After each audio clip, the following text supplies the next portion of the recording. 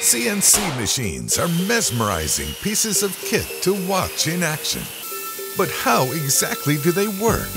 CNC, or Computer Numerical Control, is a process of using a computer to control, automate, and monitor the movements of a machine to manufacture parts from stock materials, like a block of steel.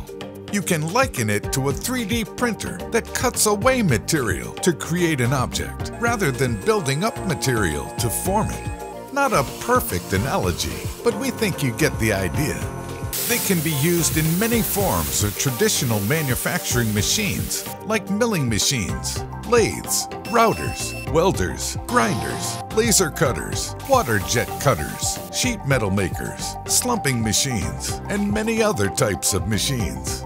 CNC machining was developed in part to overcome the limitations of manual machining by live operators who need to prompt and guide the machining tools via levers, buttons, and wheels. They are faster, more precise, and more accurate than using highly skilled human machinists, and they are nothing new.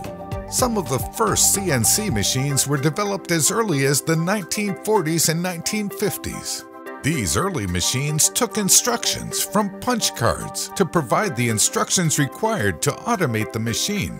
In industrial applications, CNC devices are usually onboard dedicated controllers. But for hobbyists, the CNC controller is generally an external PC or laptop, but not always. In either case, the CNC controller basically commands a series of motors and drive components to move and control the machine's axes, to execute a series of pre-programmed movements, to cut out and form something in 3D. Such systems can be incredibly sophisticated pieces of kit that constantly monitor and adjust a cutter's speed and position over time.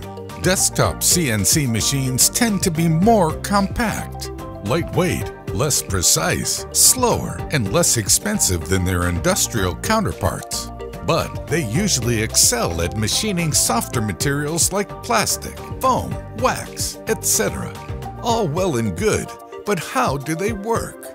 In essence, a CNC machine is a computer-controlled carving machine that can precisely control the cutting edge through a series of axes to create a 3D object or part.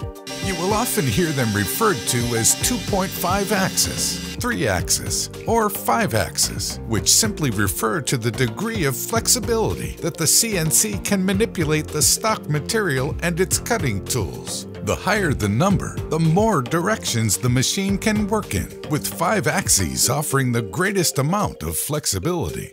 Instructions are provided by computer code, like G-code, that tells the machine how to move the cutting edge and stock material, what feed rate and spindle speed to use, which cutting tool should be used, coolant flow, etc. Any mounted cutter will then carve through a specific material and create an intended shape.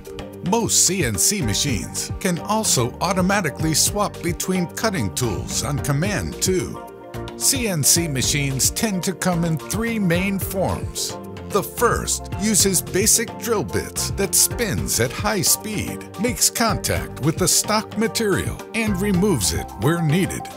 The next use is lathes. These work in reverse to drills by spinning the stock material and cutting off material against a stationary drill bit or cutter.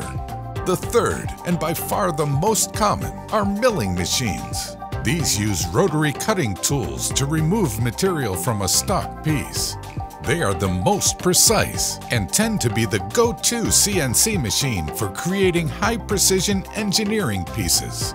Any removed material, usually called chip, is also removed and can usually be recycled later. Usually the CNC machine will be programmed by a programmer using CAD or CAM software to calculate the 2D and 3D paths required for any tool to follow to carve out the intended model.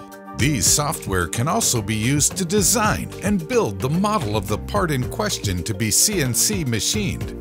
Once a programmer has completed their programming work, the program is fed into a post-processor that turns the CAM program into another form of code that the CNC machine can understand. This code is then uploaded into a CNC machine, along with all the cutting tools needed, raw materials to be used, and work holding needed for the raw material.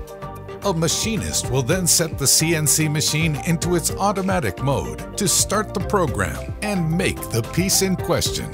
CNC machining is awesome, but it is not without its limitations. But the benefits of these machines far outstrips their shortfalls. For this reason, CNC machining will continue to dominate the automated manufacturing scene for some time to come.